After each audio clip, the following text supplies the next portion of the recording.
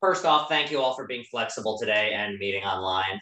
Those of you who were planning on going in, I know some of you couldn't make it in to class anyway, which is why we did this switch.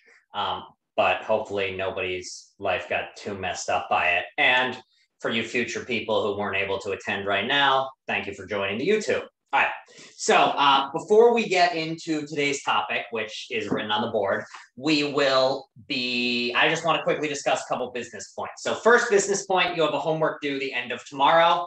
It is the social psychology assignment, basically the go online, find 4 different advertisements and write up a few sentences explaining how that advertisement, be it audio or a video or a picture, demonstrates one of the various social psychology principles that we talked about in Social Psychology Day.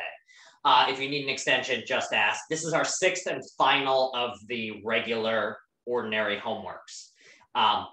Again, due end of day tomorrow, but again, if it's a little past, I'm not going to take off. The other thing I want to say is about the final 3. I guess we only have, after this, only 3 assignments for the rest of the semester. The 3 assignments we have are going to be a thesis assignment. They are going to be a outline assignment, and then it's going to be the final paper. And so I have now officially, I know, Dandre, I know you asked about it, and so I just wanted to let everyone know the final paper prompts are now up online if you want to look at what the final paper is. It's not due for over a month. I think it's not due for like 6 weeks. But if you want to get started and look at what the prompts are, they are now posted up there. Also, if you want to take a look at what the 2 lead-up assignments are, the thesis assignment and the outline assignment, and see what you're being asked to do on those. Those are also now posted online. So if you want to take a look at what the assignments are, we haven't talked about any of the material they will be about yet, but if you're interested in that stuff, it's up there now. All right? Just posted. There's a new little blurb on the left side of the blackboard that just says like paper stuff. So if you want to get started on it, it's there. And if you want to talk to me about anything you see on there, I'm happy to do so. All right. Any other business questions, comments, concerns? All right. In that case, we are now going to, Netta, did you have a question? Yeah, I just wanted to ask, does that mean that like we technically didn't learn yet what those papers are going to be about? Exactly, yeah. Okay. So the 4 prompts, one of them is about cultural relativism, which we'll be discussing next week. One of them is about privacy and the modern age, which will be coming up the following week. One of them is about the internet and democracy, and one of them is about the internet and hate speech. So those are going to be our 4 possible topics. And then also, I didn't include it on there, but if you want to write on your own topic, you're also welcome to. But yeah, we have not gone over any of those things yet. So it might be a little difficult to write on them, but if you do the readings and you talk to me ahead of time, you should be able to do it. It should be in theory possible, but I'm not suggesting you should or have to. The first assignment isn't due until December 2nd. The second one is due December 7th. And then the final paper, I think, is due like the 15th or the 19th or something like that. The date is on there. I just can't remember what it is off the top of my head. All right. Any other businessy questions? If not, we can jump into the topic for today. Okay. So our topic today is written up here. Ethics. Out of curiosity, how many of you have seen this word before? Good, okay. Is there anyone who's like never seen it, completely unfamiliar with it? So yeah, this is gonna be the topic. Because remember, if you go back, this class was called Ethics and Critical Thinking. We spent the first half of the semester just discussing the critical thinking half. The rest is either gonna be about the ethics half or about how to write a paper on the ethics half. So the remainder of what we're doing is going to entirely be ethics related. So the first question I want to ask then is, what is ethics? Those of you who have seen the word or come across it, either can you give me a definition of it? Can you give me examples of it? Can you give me some things you've heard about it? Just anything about ethics that you feel you are confident that is it somehow related to it. Corin. Is it like the study about what's morally right? That's exactly the definition. Study of morality. So that's the definition of it, is the study of morality. But then you can ask the question, what the hell does that mean? What is this morality thing? What is it to, like, we know ethics studies morality, but what is morality? Corin just brought up the first thing, which is it has to do with what's morally, I think you used right, didn't you? Did you say morally right, Corin? I think you said morally right. All right, morally right. Lauren, you just raised your hand. Yeah, I was going to say, like, morals being the difference between right and wrong, like good or bad. It's about what's right and what's wrong. And it's also about what's good and what's bad. Good versus bad, right versus wrong. So these are the sorts of things that morality is looking at. So ethics is the study of the principles by which we decide what's right and what's wrong, or what's a good thing or what's a bad thing. Or it can be much more applied. So morality also concerns very particular sorts of questions. Things like, is murder ever justified? Or should, I don't know, give me some other ethical questions or moral questions that you've come across in your everyday life. They can be big picture ones, small picture ones, just anything we can add to the examples of moral questions. So, Ooh. Let's go Netta first, then Lauren. Is it okay to steal for, you know? Is it ever okay to steal? That's a really good one. That's like the whole point of Les Mis. Anybody, Lauren, you had one. Yeah, like, is a death penalty warranted? Yeah, is it ever okay to have a death penalty, or should it be gotten rid of in all situations? That's another good one. I don't know how to spell penalty. That might be right. Is killing your girlfriend justified if she cheated on you? That is an ethical question for sure. Another one is, just generally speaking, is killing ever justified? What are some other ones?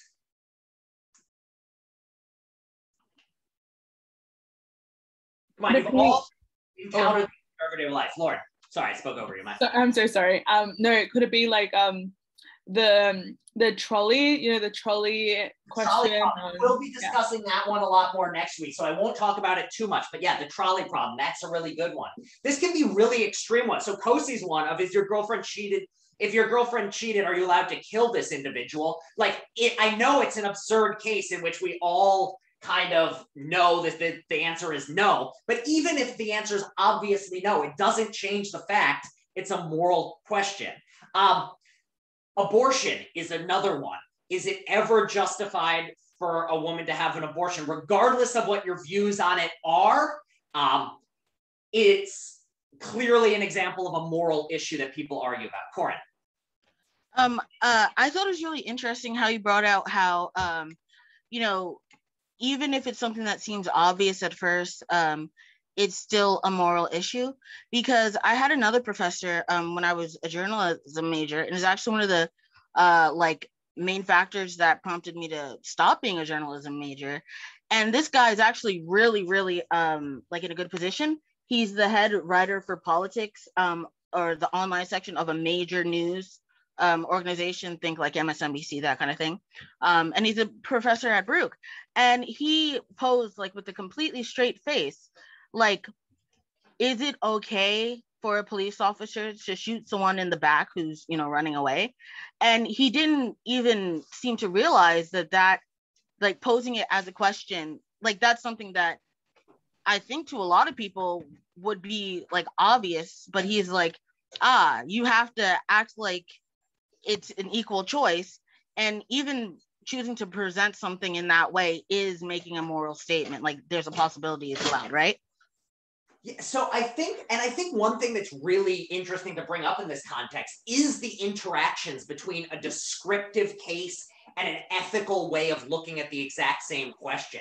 So I think one thing that people really want to try, and I think ideally in a news world, you'd be able to present the news in a way in which you separated the facts from the ethical considerations. But I think the fact of the matter is that most ethical questions or most issues are taking place in a society in which even describing the very facts is going to have ethical implications. And like, I mean, there's been all these sorts of studies on things, even, and this is something we didn't talk about last time because we just went over the midterm, but even things like whether you use passive or active voice. So by that, I mean, I killed so and so versus so and so was killed. People have very different feelings on this sort of thing. So I think, while like ideally, and I can understand from a journalistic standpoint, if somebody truly believes that the goal of journalism is to present the facts in as unbiased a way as possible, why you would want to approach it in this way. But I agree with like your gut feeling that there's just certain sorts of issues that are just so to the very core, having like they have ethical, like you cannot separate the ethics out of them in certain ways just because these things are so ingrained in our society, just the way they're framed are by their very nature ethical issues. So I think, I mean, the question of like that question of, is it ever okay to shoot someone in the back? That is an ethical question. That is like, in theory, at the very least, you could say, yes, there are situations in which it's okay. And I think like, if you go science fiction enough, you could probably come up with a case in which even the average person would think that like it's all right. But like it'd have to be a really crazy case having to do with like the evil person who's about to destroy the entire universe, and you happen to see them at a distance and this is your one shot. But yeah, so yeah, those sorts of questions here, and the ways, and I think one of the interesting things about ethics is the ways in which, and who was it who just, Sakshi brings up that like, it's been made political. But another thing to point out is that just about any question that gets made political generally starts, like part of the reason it gets so motivated is that it starts from an ethical standpoint. Like people don't argue about tax levels from a purely mathematical tax like question. It's not like people are like, what is the ideal tax structure for ease of IRS like policy? When people are arguing about taxes, what are they arguing about? What is the fundamental issue that they're having? Go on. They're arguing about like how the money should be spent, like whether poor people should be given more food or like housing, or whether like the military should be given more weapons. It's really like there's a definite ideological sort of basis for each one of the arguments. As a matter of fact, there's just like famous guy who actually said specifically how they wanted to change, like you can't just say, oh, you know, I hate, you know, people of color. You have to say like, I'm concerned about spending too much on taxes, to like really directly put matters of ethics into more distant language, so it's easier to you know, discuss without seeming like a monster. And I think this is the key thing with like politics is ethics on a grand scale. So Sakshi, as you say, it's been made political. And in some sorts of ways, like politics is just ethics, because the question of like, should we spend our money on the military is really the question of what should we value more, national security defined loosely, or providing necessary resources to people in low income situations? What is better? Is providing income to people, is that quote unquote making them lazy, or is that going to provide people with opportunities? Is what sort of tax structure is the fairest? Should we care about it? Should fairness be something that matters to us? These are all examples of ethical questions, and really these are really grand scale ones, but you can also have them in like an everyday context. Something like, how many of you have had a situation in which, you know, you accidentally walked out of a store not realizing you were holding something that you hadn't paid for? Has anyone ever had this experience? No, but my brother-in-law did the other day. So yeah, I mean, I've definitely, like, I am absent-minded as hell on certain occasions. And if you walk out for it, you now have an ethical question. Do you go back in and return it? Do you say like, I accidentally walked out with it. Do you just keep going? What do you do in this situation? In some sense, this is an ethical question. It's much smaller scale. And again, I agree with Don. It really depends on the case. Like, what is it? Did you just walk out with $1,000 in cash? You should probably tell somebody about it. Is it a Twix bar from a like CVS? Probably nobody cares. Yeah, that's exactly what I meant. Like, it depends on like the item. So I've gone to like, so I have this little cousin. When she was younger, she would always like, kids, they just grab stuff from the store. She's probably like 3 years old or something at this point. So she'd grab like, little things like pencils or like, candy bars or whatever. So like, little things like that. If we made it all the way to the car, like, it's like, okay, whatever. But then like, if we go into the store and like, hypothetically speaking, she was to like, grab like a air purifier, hypothetically speaking. Okay, we got to bring that back. That's like $80. Yeah. Yeah. And I think that's exactly and then so the thing we're going to be talking about in this class,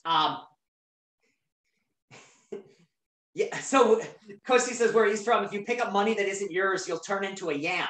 This is another really good one of just like, what do you do if you pick up money?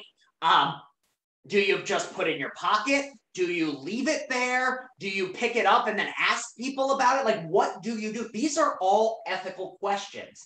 And so what we're going to be talking about in the next couple weeks, or I guess the next couple classes, is basically, how do you even go about answering these questions? How do you go about answering, is it ever okay to steal? What sorts of things should you take into account, and why are those good things to take into account?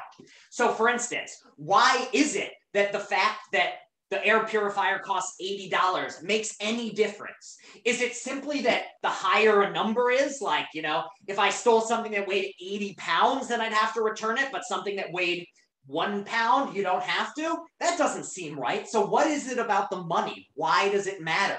In another case, in a case in which,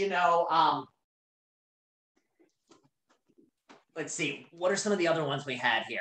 In the abortion debate, some people are willing to say, like, even anti-abortion, like strong anti-abortion people, some of them are still willing to say, in a case of rape or mother's medical emergency, an abortion is okay. Why are there these exceptions? What does it matter? Why are these the cases? How should we go about deciding which things matter? These are the questions that we're going to be talking about for this week, because in some sense, all of you can easily think of what a particular moral example is. And all of you have this general idea that it has to do with good, bad, right, wrong. If I told you a particular case, you'd be able to explain to me whether it was a moral issue or not a moral issue. However, the question is, given that we all understand these things, how do we go about answering moral questions? How do we go about finding what the right thing to do is? Why should we approach it in this way as opposed to that way? Why is it that certain types of things, when you're trying to figure out what the right thing to do is, you just ignore them entirely and you don't worry about them? While other things like how much money, why is that relevant? These are all the things we'll be discussing here. So does that make sense about what we're going to be doing? So we're going to be taking these general sorts of questions, these general sorts of issues having to do with good, bad, right, and wrong, and ask ourselves, how do you go about doing it? How should you study morality? But before we do that, let's just ask an even more general question, which is, why the hell should we waste our time doing this? Why not just say, oh, it's all just opinions and run away? What's the point of studying morality? And I think there's a couple answers here. I have a question. Could you say ethics is like subjective in a way? So here I think is a real issue here. And this is one of the questions of how should you do it? One of the things you have to ask yourself with morality is, how do you do it? Well, this how do you do it leads into a lot of other more general questions. One question is it subjective? And what do we mean by subjective here? It's just up to you and what your moral code is. And it seems like in some ways we want to say that certain aspects of our actions might be subjective.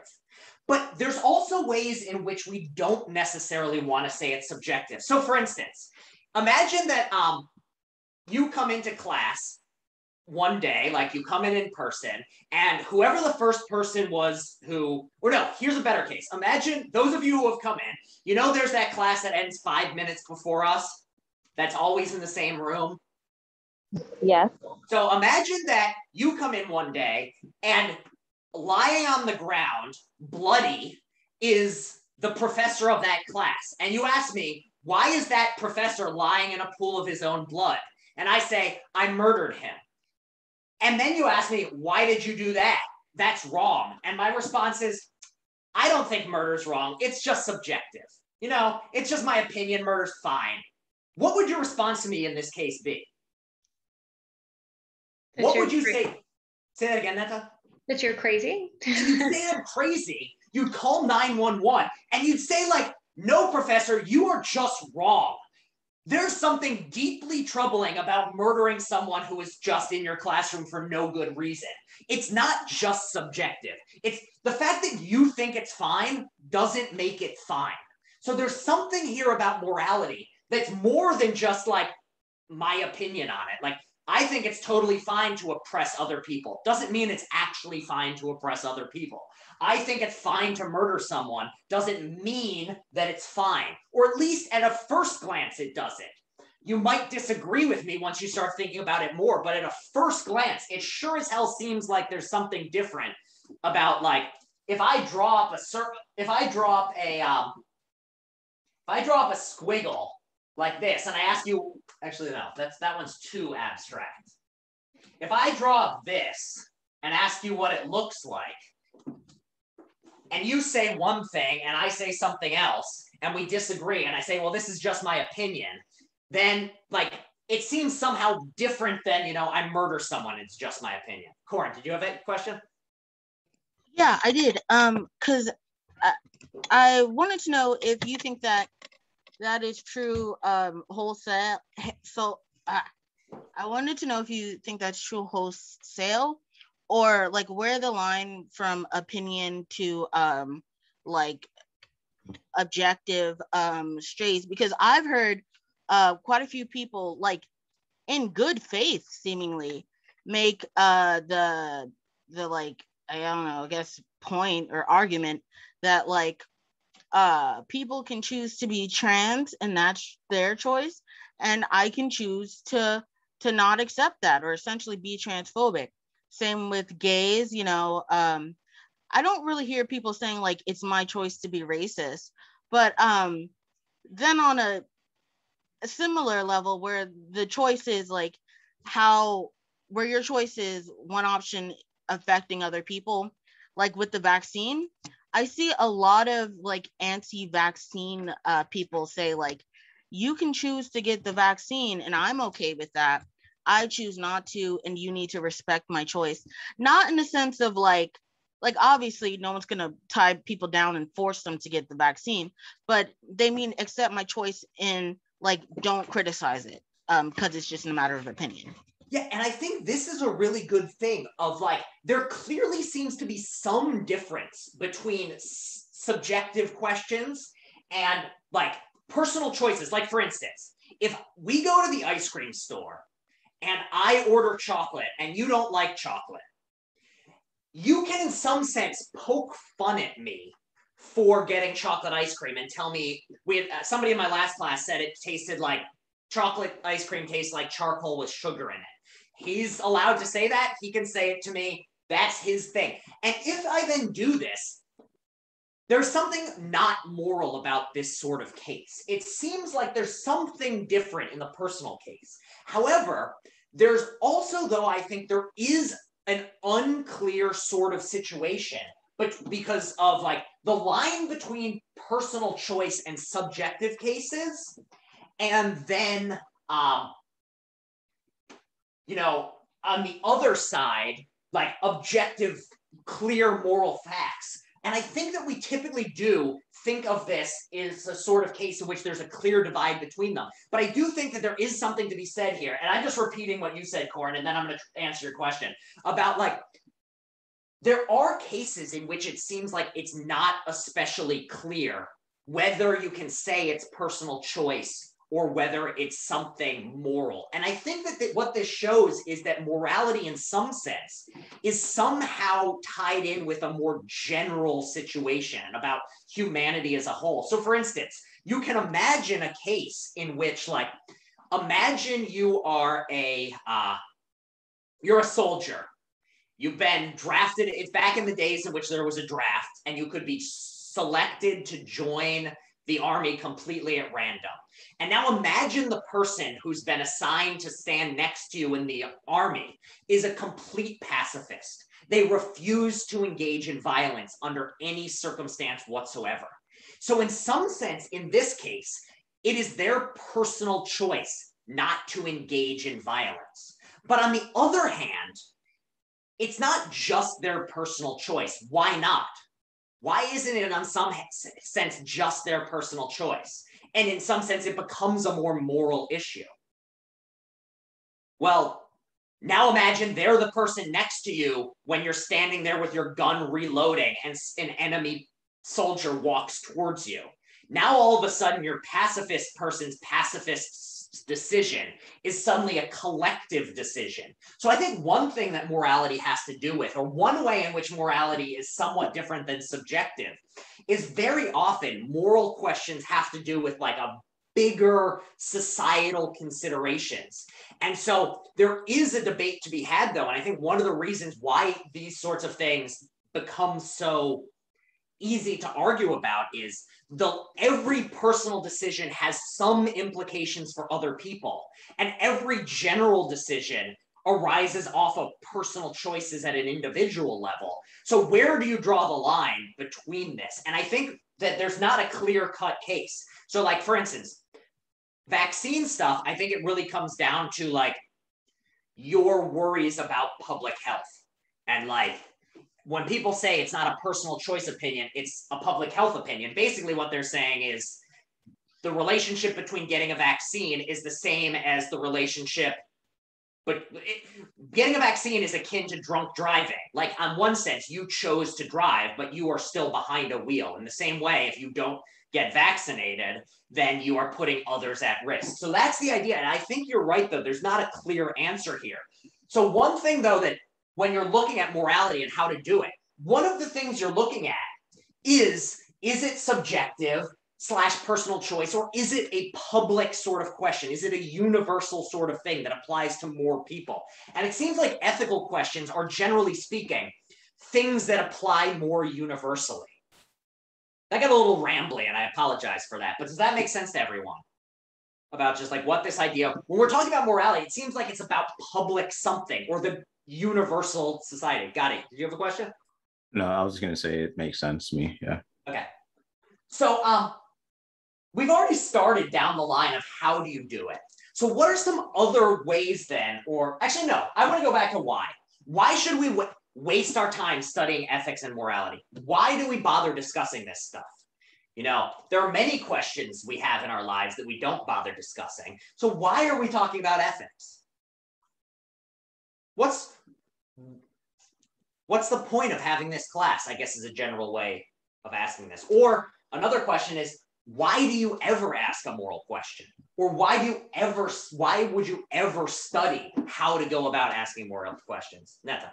Is it because like to doubt and not accept it as like, you know? So I think this is one big reason. And honestly, the why you should study it, there's no one right answer. There's tons of different right answers. And I think one thing is question conventional wisdom. That is not how you spell conventional or wisdom, but I don't care.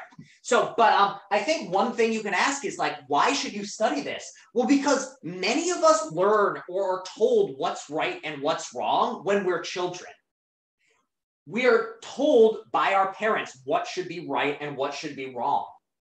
And one of the major ways in which a society starts doing something that people in later generations look back on, and Gotti, was that you who had a hand? I can call on you as soon as I'm done this little thing.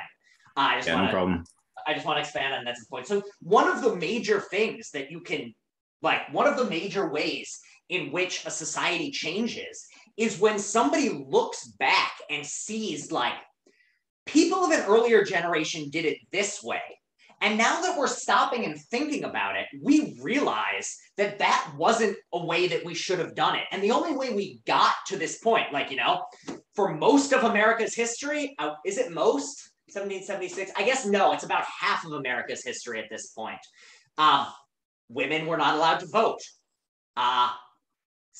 People of color were not allowed to vote, like for much of American history. We now look back on that and say, like, that was pretty fucked. And now, well, why? How did we get to this point of we now live in a society that we can look backwards and say that was pretty fucked? Well, somebody came along and questioned the conventional wisdom. So one of the reasons to talk about ethics is it seems like as a society, we want to improve or get better, or at the very least, there are things about our society we think aren't good or bad. Or we do things without thinking. And one thing ethics can do is help us question those things and come to different decisions and live in ways that we would be happier with. All right, got it. What were you? Oh, I was just going to say on the why study it thing, I guess the same answer about questioning conventional wisdom of, but I was going to say, I guess it's looking at it as like applying critical thinking to why we think a certain way.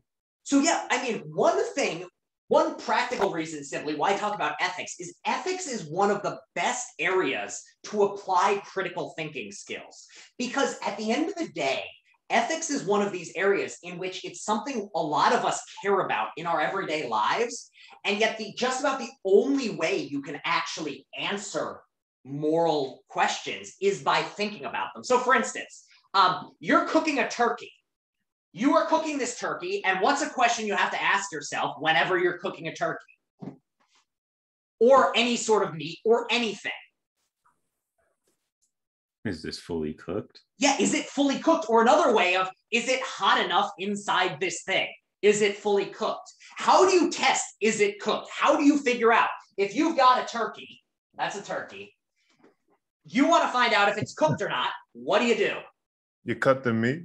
You either cut the meat or you stick a thermometer in it or something like that. So let's just imagine you stick a thermometer in, it says 165 and YouTube says that's high enough. So now you're good to go. But contrast this with a case. You know, you're trying to decide, is the death penalty ever justified? How many of you think the right way to do this is stick a thermometer into the death penalty and see if it's a high enough temperature? Like, there's no such thing as a moralometer. It doesn't exist. We have thermometers. We don't have moralometers. They don't work. So how instead do you have to do it?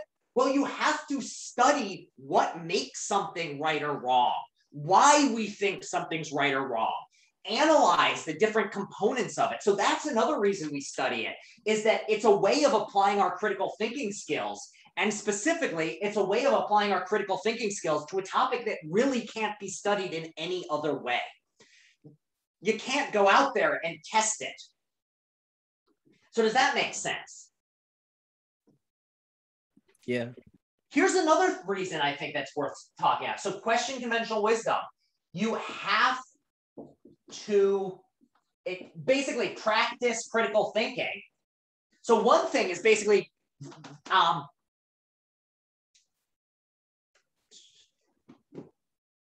one thing it does is it helps us practice our critical thinking skills. So from a practical way, it's very useful. Another way, though, is basically, or another thing to, damn, mosquitoes are back.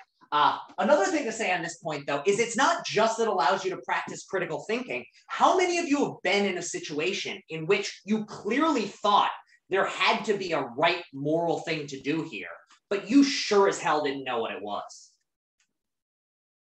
I mean, I've definitely been there. If nobody else has been in this situation, then we've got a lot of very... Can you repeat that? I'm sorry. The question is, how many times have you been in a situation in which you thought there was probably a right thing to do and you wanted to do the right thing, but you had no idea what the right thing in that situation was? A lot of times, yes. There's a lot of times, I guess.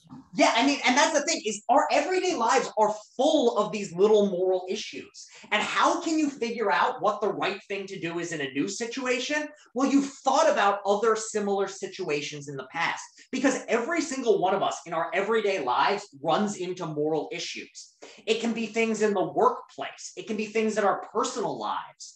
It can be things in our school lives. These are sorts of questions in which if you've thought about them and analyzed and come up with your own idea, like you're confident in your own ideas of what's right, what's wrong, what makes something right, what makes something wrong, you'll be better prepared in your everyday life to solve these sorts of issues.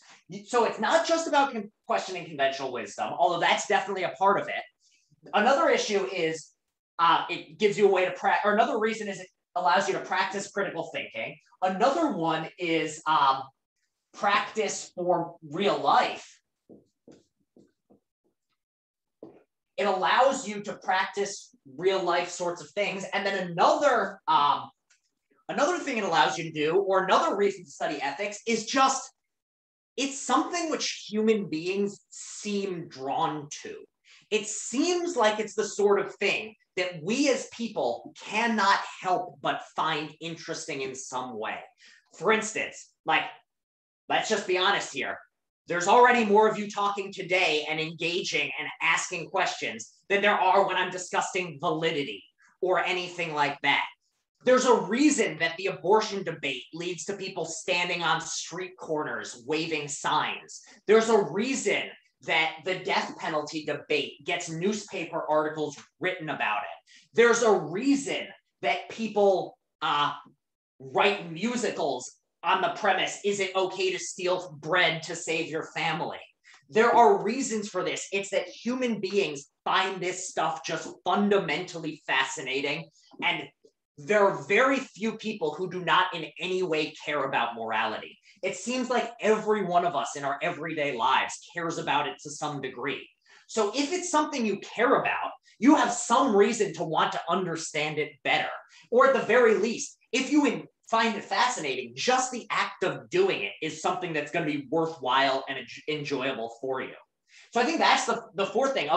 There are few things, I think, in school that you can generally say, every human being has some base level interest in this thing. And I think morality is one of those few things. So I just think like, it's interesting on some level. You have to do a lot of ethics and have it be your job for a long time before you begin to find it boring. And another reason I think that ethics is worth doing is this interesting thing often leads you down a path into other bigger interesting questions. So Kosi just said, he had a quote from Shakespeare, if there is no good or bad, only the thinking that makes itself. There's a way in which when you start to think about morality and what's good and bad, right and wrong, you start to find yourself questioning things that are just fundamental about our lives. So for instance, in your everyday life, you tend to think there's an obvious good and obvious bad. But once you start asking what makes something good or bad, you start to go down a path in which it becomes difficult to say what's good or bad. And it will lead you to a lot of more interesting questions.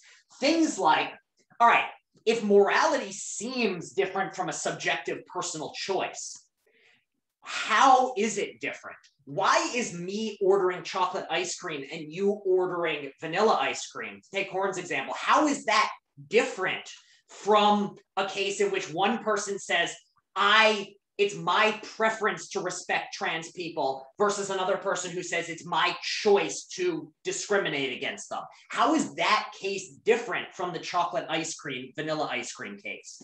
Because all of us, I think, have some gut feeling that there's something different here. But once you start analyzing it, it can be really interesting of just analyzing what makes it different. So that's the whole why should we study it thing. And hopefully you're all on board. And at the very least, we'll be discussing some things that you all find interesting over the next few weeks, because I think there's a lot of them. And the reason I'm focusing on, basically, I find the reason I've chosen the ethical questions that I will be talking about this semester is I just find the overlap of ethics and modern technology a truly fascinating topic.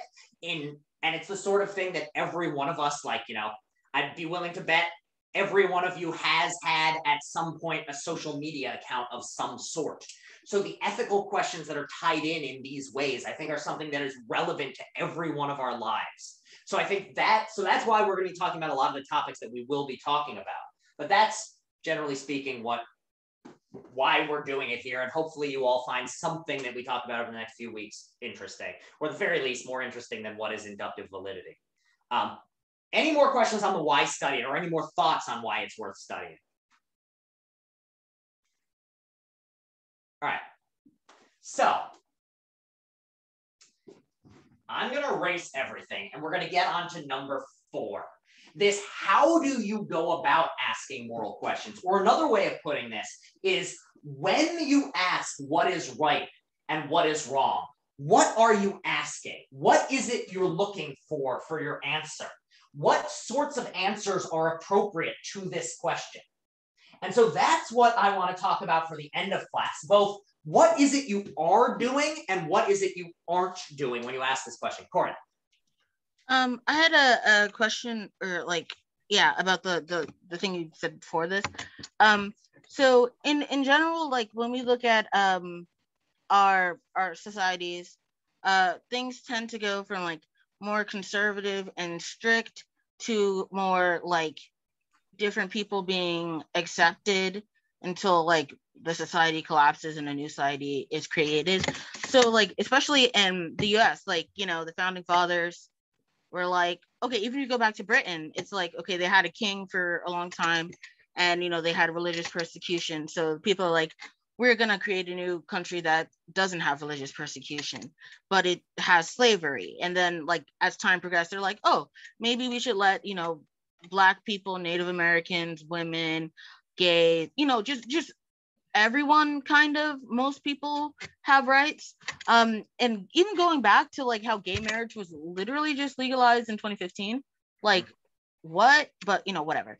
So yeah, the question is, I can see, and not just this society, but like probably other societies, a trend towards like literally progress that is always in a struggle with conservatism, like keeping it the same. But is there an end goal, or like will there ever be, like, is there ever even a chance to have morals like right, or like find a consensus of morality that doesn't change? So here's what I'm going to say to that, which is if you've got an answer to that question, you have reached the goal of most ethical theorists in human history. And so the thing is that, like, what I would say on this is there's no clear answer. And this is another reason that ethics is worth doing, is despite the fact that it's very easy to point to many wrong answers, finding the right answer is really difficult. And I think there's something about understanding why the wrong answers are wrong, to understand why, in the process of doing that, you can begin to ask yourself, is there a right answer at the end? Are we ever going to get to the pinnacle of like perfect society? Or is there always going to be some issue here? And I think the fact is that, like, you can look at a society and see it's a complicated mess. And in a lot of ways, we see progress on these sorts of fronts.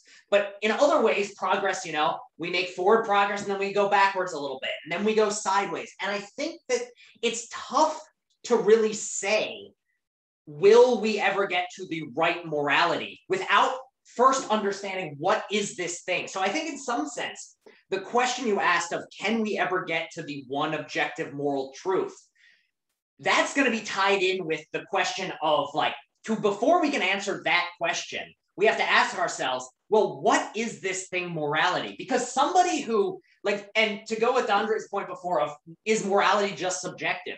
There have been people who genuinely believe that morality is a lie and all there is personal preference. And the way they get to this point is through a lot of thinking. And so to that person, they would just say progress is an illusion, we'll never get the perfect society. But if you're somebody who's unsatisfied with that, and you want to understand why you're unsatisfied with it, that's another reason to do the ethics. Is basically you have to, there are going to be people who think it's all just opinions. What can you say to them to convince them otherwise?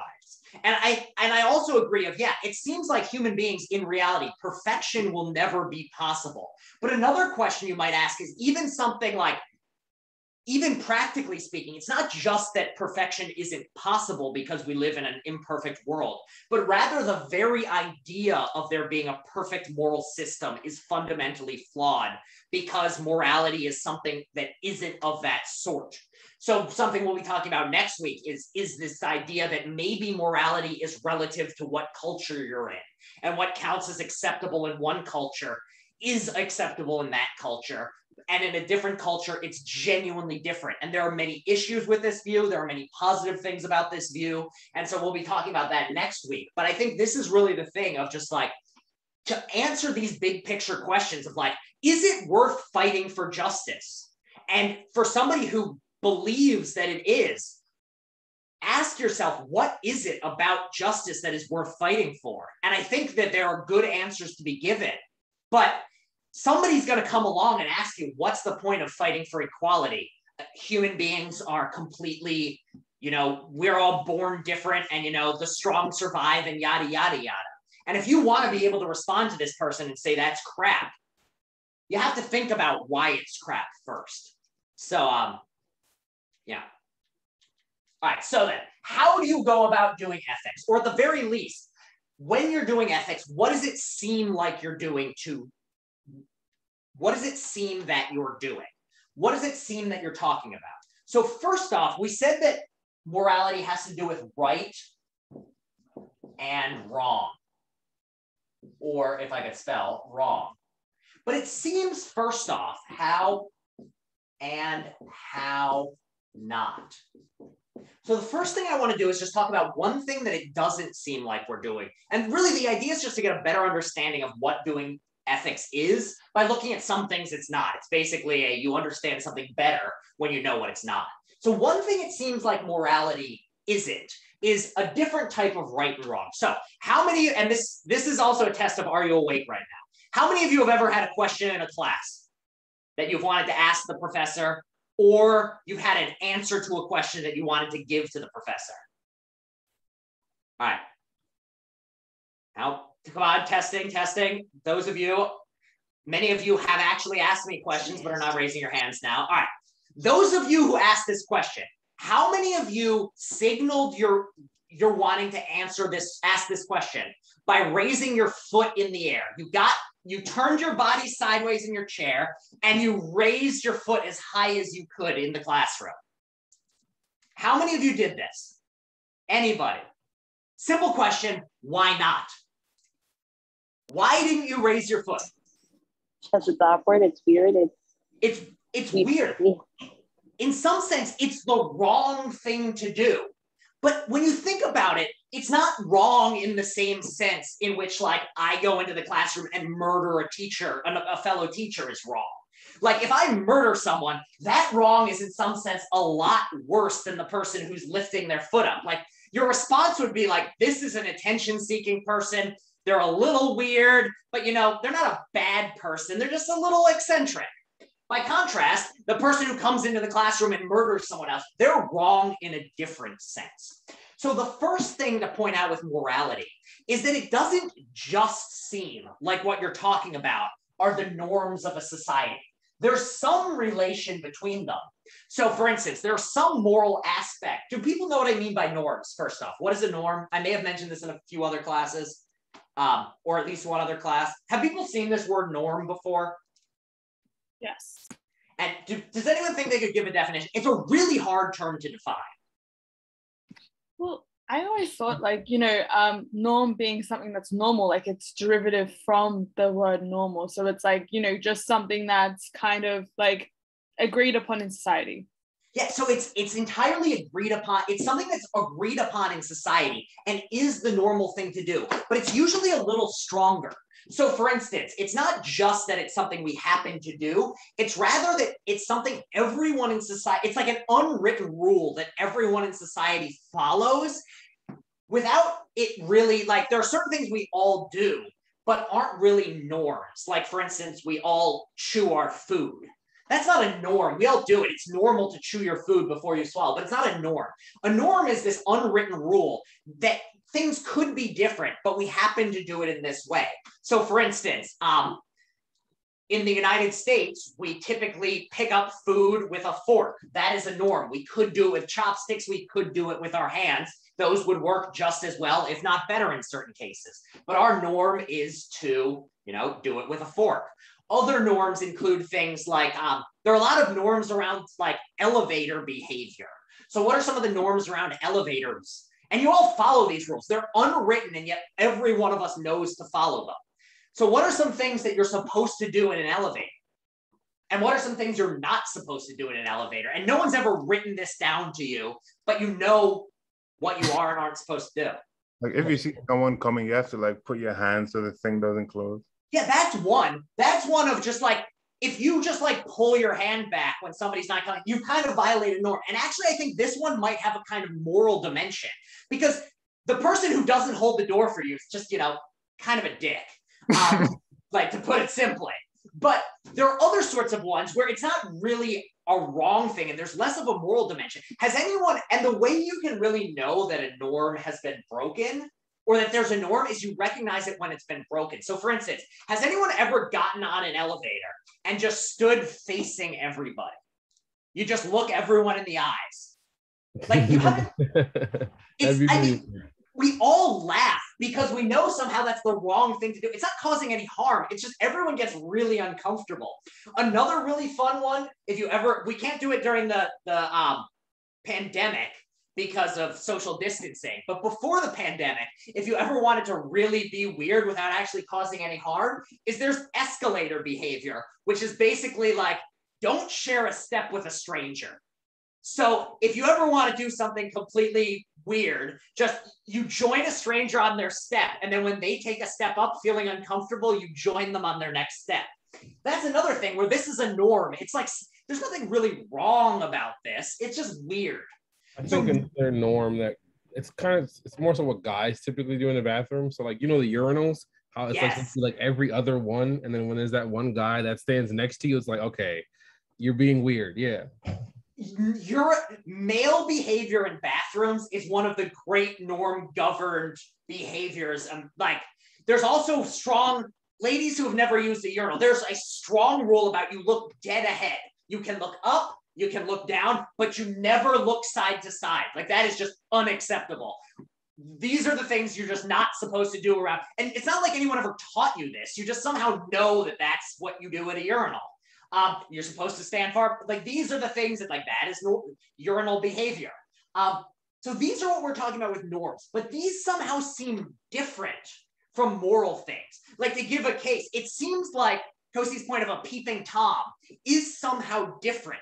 Like, somebody who drills a hole in the woman's locker room to stare through it at naked women, something is very different in this case. So that notion of right and wrong is different from a norm. So the first thing to point out of when you're asking an ethical question, it seems like you're not simply asking descriptively, what does this society happen to do? It's not just like, this society happens to wear shoes with buckles, or this society happens to wear shoes where you tie them, or this society happens to walk on the right side, this society happens to walk on the left. It's rather that ethics is saying something more. It's that there's some more fundamental way in which the rightness is right and the wrongness is wrong. It's not just descriptively a characterization of how we actually do something, and therefore how we should continue to do it to keep things running smoothly. It's more like, this is the right thing to do in a deeper, umphier sense. So does that make sense to people? That this notion of ethics, the ethical right and ethical wrong, whatever it is, it's got this oomphy sort of feeling to it.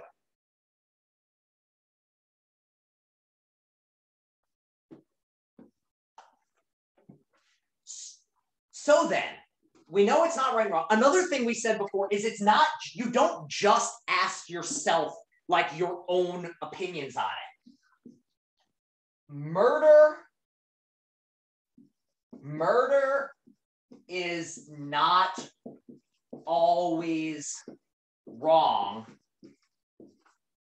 isn't or doesn't equal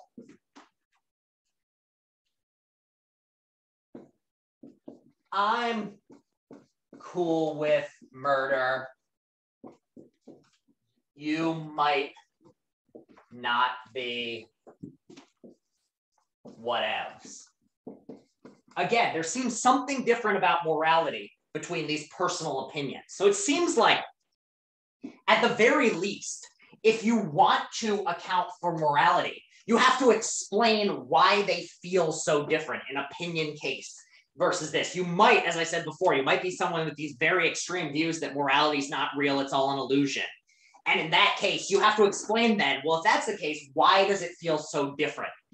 So then, how do you go about solving moral questions? Or what are some other ways in which morality is different from other sorts of issues? Well, I honestly think the best way to figure out how you go about doing morality or what sorts of considerations is just to take a moral issue and explain our views on it. And try to figure out or explain why you think something's right or wrong and what sorts of things you take into consideration. So does anyone have a moral issue? I don't want anything that's going to cause like huge divides. And you know what? I'm going to use the same one I used last class because it worked pretty well. And plus, this way I get to pretend I'm cool and hip and up with pop culture. Here's the question I want us to answer. Is the Squid Game okay? So, how many of you have watched it? I have not, but I know enough about it. Squid Game on Netflix. Anyone? Does everyone know the general premise behind it? Yeah. All right, I'm going to explain it to those who don't in a slightly modified version. The basic idea is you've got a bunch of very broke people who agree to play, and I haven't seen it either, Lauren, but the basic idea, yeah. Broke people agree to play this game. This game, they quickly learn if you lose the game, you get killed, and there's only one winner. The winner's the one person who survives to the end. That's generally what I understand the plot to be. Now, I'm going to change it a little bit for this question of imagine if going into it. It's a little different than that. It's a little different than that. It's a little different than that. Yeah, I'm going with a simplified version. No, what I was going to say is like, yeah, they're broke, but it's kind of like people that have like racked up like debt. Oh yeah. Where they broke. So like, for example, the main character, he's like racked up debt to the point where like he's like taking his mom's funds from her accounts. Okay. So yeah, sorry. So it's not just broke. It's like very, very negatively broke and have a ton of debt. I mean, that's not really a spoiler. That's like in the preview. I just forgot to mention it. I would like to add, there are some cases where characters, like there could be a moral aspect of like, oh, this guy's actually a gambler. That's first episode stuff. But there are some people who are like immigrants and not being paid their money that they work for, and people like someone who escaped North Korea. So it's a variety of. Okay, so let's imagine a case in which, like, these are all cases in which people are deeply, deeply in debt. Now imagine if going into the game, they knew what they were signing up for was this thing where if you lose, you die. So I know that's not actually the plot, but imagine it were actually the plot where people who signed up knew they were signing up for the Squid Game where you get killed if you lose. So here's our question then. Is that game okay? Is it okay to have a game in which incredibly in debt people who can't make money in any other way agree to play a game of survival of the fittest, where if they lose, they die, and it's their choice to play?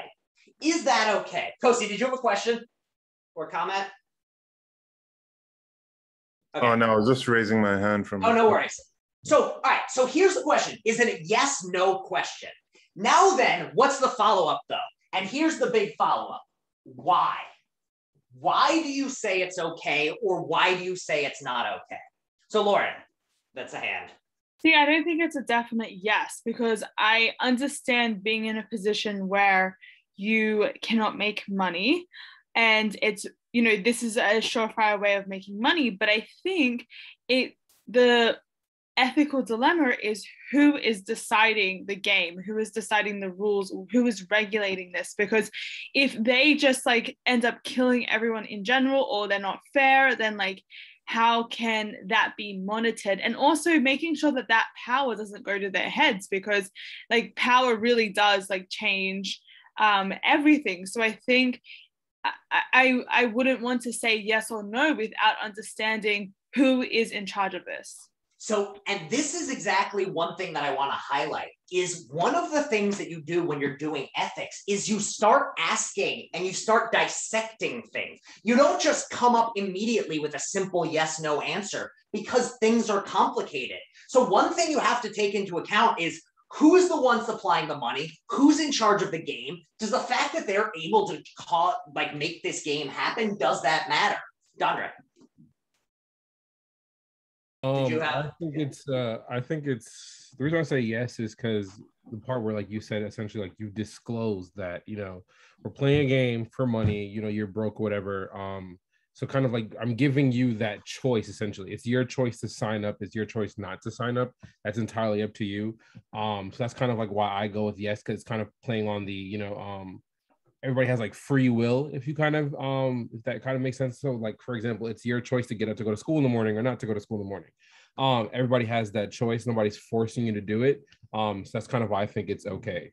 And I think that's a really good thing to bring up, is it does seem like, to me at least, the Squid Game would seem way worse if you were like Hunger Games style, you just round up children and make them fight to the death with no choice. Like, that seems way worse than a case in which you give someone a choice. Like, or at least, at the very least, that's one of my gut senses. I'm not certain everyone agrees with me on this one, but that's kind of like my gut feeling of like, maybe the choice matters to some degree. Corin, did you have a hand? Oh, yeah, in a larger sense, but also about the Hunger Games. I don't know if you read it or like watched it recently, but like one of the main, like pretty much the inciting incident is the character who's poor and starving literally volunteers to be in the Hunger Games in place of her sister. And this is like just nerd trivia, but there are actually people who are professional, like children who have been trained all their lives to be really good at the games. So that's that adds some interesting texture to the discussion. Yeah, and that's the thing. And this is why, like, anytime you describe something very simply, you end up glossing over and this is one of the things with ethics, which is worth talking about, of like, when you're doing ethics, the little details start to matter. Things like, does she volunteer or is she forced to join the Hunger Games? Versus, does this person volunteer? Gotti, what were you going to say? I was gonna ask, just to clarify, so they're like signing up to play this game knowing the consequences. Yes. Imagine that's the case. I don't know if I'm pretty sure it's not exactly like that in the show, but that's my version of it to ask in this ethics class. Okay. Imagine that they sign up knowing. Or another question is like, if they sign up knowing and offering them this choice, they have the choice to say no. Is it even okay to give them the option of saying yes? Like, I guess that's one way of putting it. Lauren, is that your hand from before, or is that a... Oh, sorry, I forgot to put it No worries. Let's go Kosi, then Dondre, then Corin again. My thing is, I think Squid Game was okay because, I mean, they were already broke. And so then they now use the incentive of money to like kind of lure them in. So it's like their greed is essentially, you know, being the reason for their misfortune. So I think at the same time, since it's consensual, it's like, I think it's okay. It's not as if it's like Saw, you know, like when he just like wants to play a game and like kills people, like stuff like that. And I think, and here's the thing is like, I think to some degree, there's something about consent which matters in our views. Like, and you might disagree to some sense of like, is this consent enough to make the Squid Game okay? But I do think that like, and I think there is also an element that comes in of like, why are these people broke?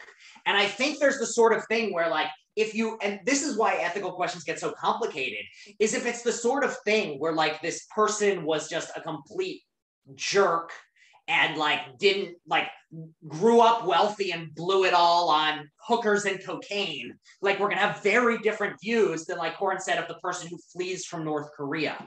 And I think that like why somebody is broke or in extreme debt plays a role in these sorts of issues.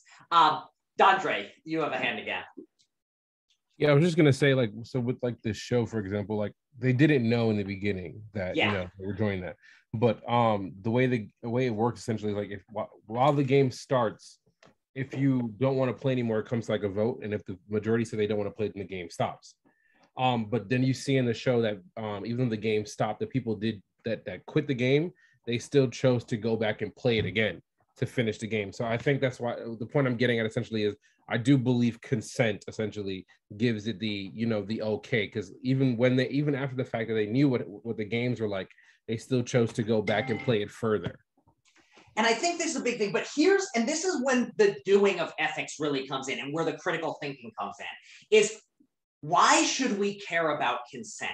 What is it? Because I share this gut feeling that in some way getting consent matters, but let's actually unpack and think.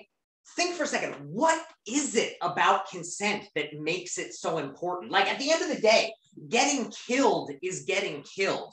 Getting skinned alive is getting skinned alive. I know I don't think that happens in the show, but I like to go to extremes. So what is it about, or to go with an actual example that happened, this must be a couple decades old at this point. There was a man in Germany who was arrested for killing and eating his best friend. And the story was the best friend gave him permission and was like, look, I love you, man. I want us to like be together. I want you to like imbue my powers. So please eat me. And there was this issue here of like, does the fact that this person gave, like, if I gave you all permission to eat me, does that mean it's suddenly okay now? What is it about consent that really matters?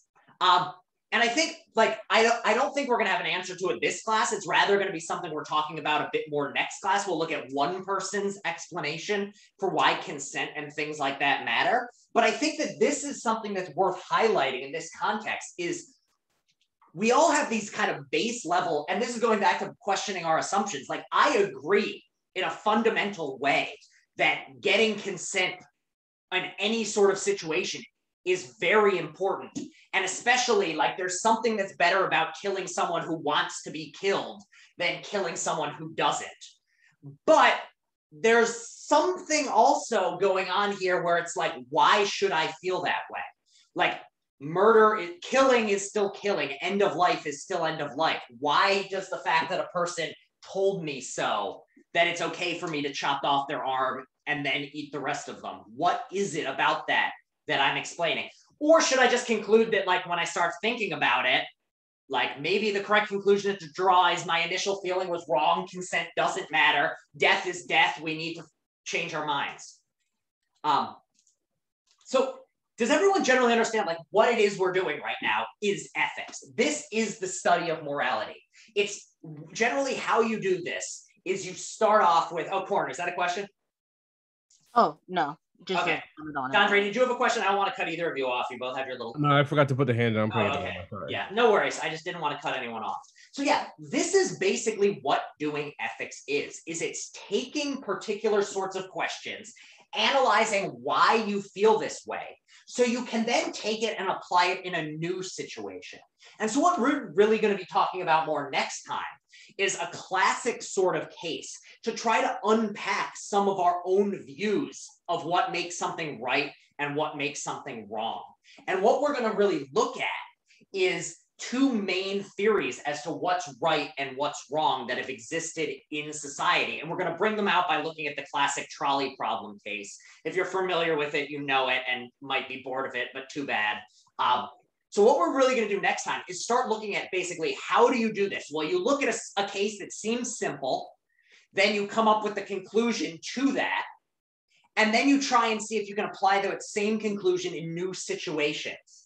And once we started unpacking and seeing what sorts of things work, what sorts of things don't work, we're then going to turn to more general sorts of ethical questions. We're going to look at a more general thing of like, should we accept that there's one universal principle that makes something right or something wrong? Or should we rather think it's relative to our culture? And then we're going to look at like things like privacy in the modern age. Why do we like privacy? Should I care about all the data that's collected on me, or should I not? Has the nature of the internet changed hate speech and the ways we feel about it? Why or why not? Do we need different laws? Do we need different principles? So that's what we'll be doing, is basically, this was our first example of how to do ethics. Next time, we'll be learning a bit more about some of the particular theories people have used. The time after that, then we're just going to jump into more particular ethical questions that aren't related to the Squid Game. Any final questions on anything we talked about today? Comments, concerns, feelings? We all good? So, oh, Corin, sorry, I didn't see your little hand up there. No worries. Okay, 3 questions. Not really questions, but like targeted questions, like guest discussion questions. 1, does choice, like the consent from Squid Games, like they were literally so poverty stricken that it was in some cases quite literally play the Squid Game or die. Like we could relate that to real, like if you made homeless people like bum fights, so like if you made them fight each other for a $50 bill and they're like, oh yeah, I'll do it, I'll kill, like that's like there's not a lot of choice there. Like extreme poverty, like if you don't have the very basic needs met, there's not, okay, sorry, different thing.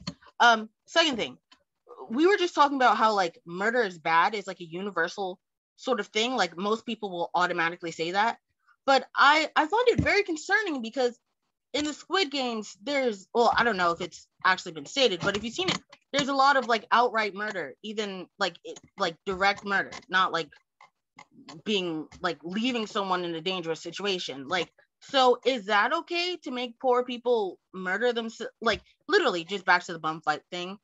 Third thing might be a tad politically charged, but I'm struck by the similarities of like making people, you know, play a game of chance and like a physical meritocracy wherein they're compensated monetarily and their life is at risk, strikes me as extremely similar to the way the US Army recruits in poor neighborhoods. So it's like they even like offer cars and most importantly college tuition compensation, and it's like a lot of these people don't really have any other options or like the necessary skills to support themselves in other ways, yet they're going into a situation where it is not unlikely that they will actually lose their life and they have to play in essence a game of chance. So I know another person brought up like I would hesitate to make a decision unless I understood the structure and who was in charge and who benefited from these things. But yeah, those are my 3 questions, like the myth of consent when poverty, like, and is murder okay? Like you said, if someone says like, for right, kill me on my forehead, is that cool? And also like, even if someone's suicidal, which, sorry, trigger warning, if someone's like, yeah, I like that Weeknd song, like Take My Breath Away, like, is it okay to listen to what someone says in that kind of mental state? But I guess that's something that's discussed in like a lot of euthanasia discussions. So yeah, anyway. Yeah, so here's what I'm going to say to everybody. If you need to get going, it's 8:45. Feel free to go. I'm going to answer all of Corin's questions, and if you're interested, stick around and we can keep talking. I've got nothing else going on tonight, so I'm happy to stick around and say like my views on these things. And I think so if you got to go, you're free to go. If you want to stick around, stick around. I'll leave the recording running because this is going to be, I think, a really interesting discussion. And I think, so the first thing you raised of where's the line between choice and not choice is, I think, itself a major issue. And so basically what we've done with, just to like diagram how we started here, we started with this question of Squid Game, okay. And then we came to this maybe with choice. And then we kind of jump off right now off of this is what counts as the correct level of choice. Because I agree that, you know, in some sense, if you hold a gun to someone's head, they have a choice to get shot in the head. But on the other hand, is that really saying they have choice? Do they really have free will in this case? If your child gets kidnapped and somebody says either, your government employee, let's go with like a stereotypical like plot from a like TV show or Bond movie or bad action movie. Your child gets kidnapped and you work for the US government and they say you have to give these files away or else we're going to kill your child. And you're not Liam Neeson who can solve all the world's problems with, killing small Balkan cities entirely by yourself.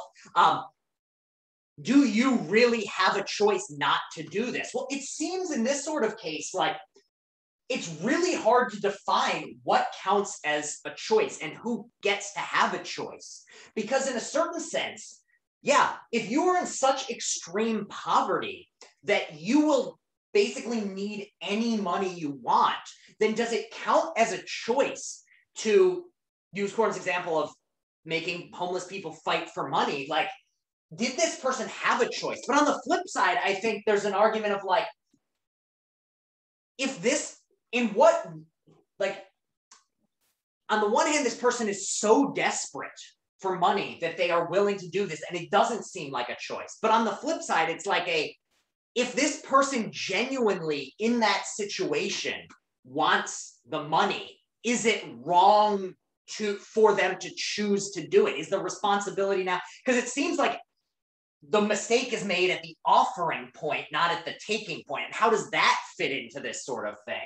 And then there's another issue of like, if you are in extreme poverty, might it be the case that even if you are in such an extreme poverty case, there is some sense in which it is still your choice to join the army or not? And I honestly think there's good arguments on both sides. And there's also something of like I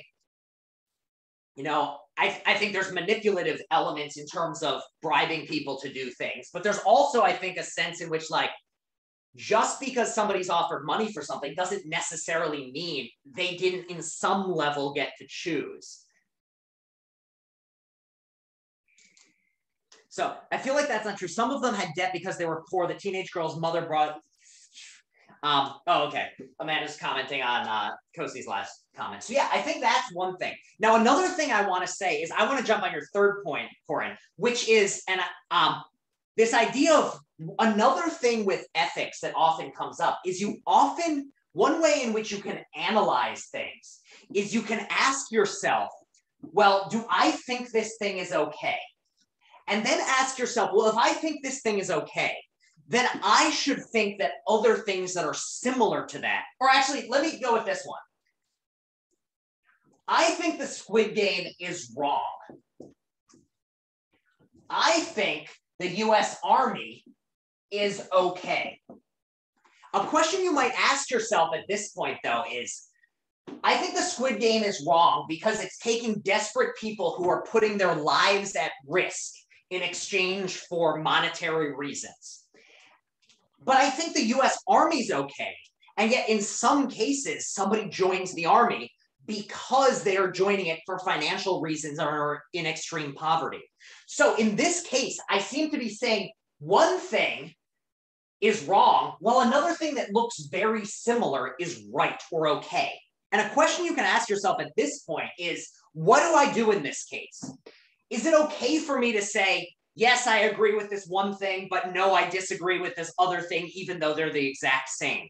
In some sense, there seems something wrong. Like if I were to, I don't seem able to disagree with myself on certain moral things. I can't go, yeah, it's okay to kill your mother, but it's not okay to kill your mother. Like that's contradicting myself. Something's gone wrong. So in this case, do we say that if I'm not okay with the Squid Game, does that mean I should say the Army is wrong as well?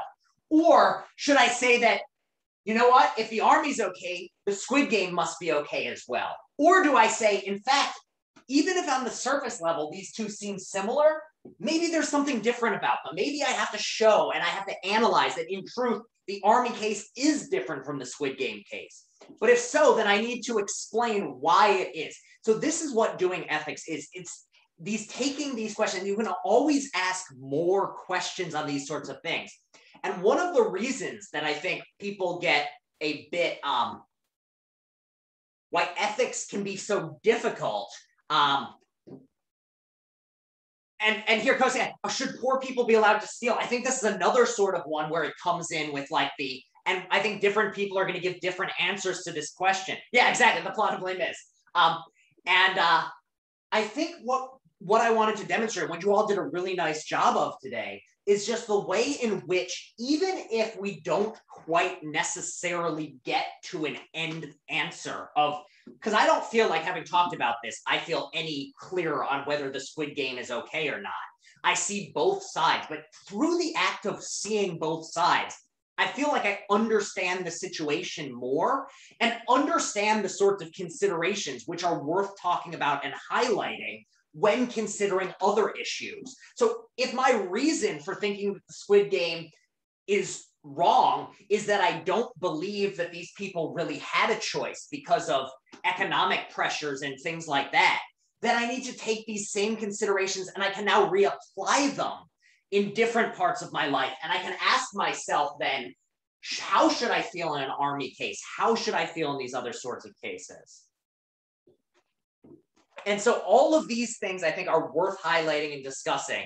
And I think what's worth discussing in all of these cases is just like and I think another thing to highlight here is the way in which having to separate, does something make me upset versus is it right or wrong?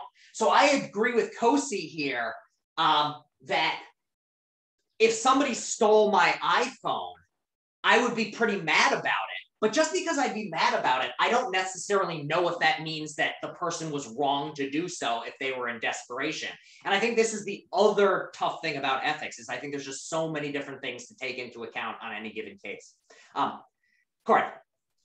I know we touched on it briefly earlier about the relativism, but do you think like people's experiences could inform like they obviously do inform their opinions to some degree, but does that mean that if they're exposed to certain experiences, then their morality would change? And to be more specific, it's like I grew up like super poor. My PS3 got like someone broke into my house and stole it when I was like 10 or whatever. But quite literally was like, well, you know, if it's someone in this neighborhood, they probably needed that money for food or insulin or rent to not be homeless or, you know, something like that. So perspective. That's so I think there's a few different things to say here, and then I'll call on you, Dandre, is the things here are, there's a question of what morality rules are in a person's head. And there's no doubt that what happens in a person's life can affect what we store in our head and what we think is right or wrong. And so I think in a big way, like that is definitely true. But I think the question of whether or not, imagine that there's like up here written in the sky, the right thing. Does the everyday things that happen in our society, does that in some way affect what counts as the right thing? And I think that is an open question. I think it's I think it's going to be a case by case sort of thing. Thievery is, another good one. Dandre. I just have a question about like the homework 6. Oh yeah, absolutely. I haven't even started yet because I was going to class to ask you because it literally like makes no sense to me. Okay. If you could just like explain that, if you don't mind. Yeah, absolutely. A few people are a little confused by it. All right, here's basically the thing. We gave you 5 social, or I'm using the royal we. I shouldn't because I'm not royal. I gave 5 different principles of social psychology. They were in-group preference, out-group dislike. The conformity effect, the halo effect, or I guess conformity is just the principle. The halo effect, let's see if I can remember the last 2. Authority, what is basically authorities tell you what to do and you listen to them. I can't remember, my brain is fried, but that one. And then the last one, we've got conformity, in-group, social proof. Social proof is the idea that the more people who see a thing, or the more people who think a thing, the more likely you are to think that thing too. what I'm asking, all of these principles are things that all advertisers know about. Advertisers know that we are more likely to agree to things that are presented to us by people we're attracted to. We're more likely to do something. We're more likely to do something if everyone else is doing it. So my question is, go online, and here's what you have to do. There are those 5 principles. I'm asking you to go onto the internet. On the internet, there are millions of advertisements, millions and millions of advertisements. There are pictures, there are videos, there's audio. What I'm asking you to do is find 4 different advertisements that employ some combination of these principles. One, what I want you to do is just give me the link or attach the picture. Then 2, I want you to write 3 to 5 sentences explaining which social psych principle that advertisement employs and why you say it does. So just to give an example, say it's a perfume advertisement with a very attractive person on it. You could write up,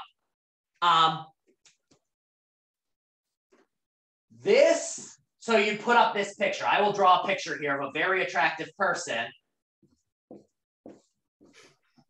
That's a very attractive person. I write, this ad uses the halo effect.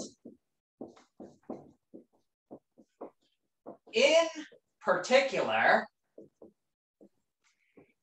it gets me to form a positive opinion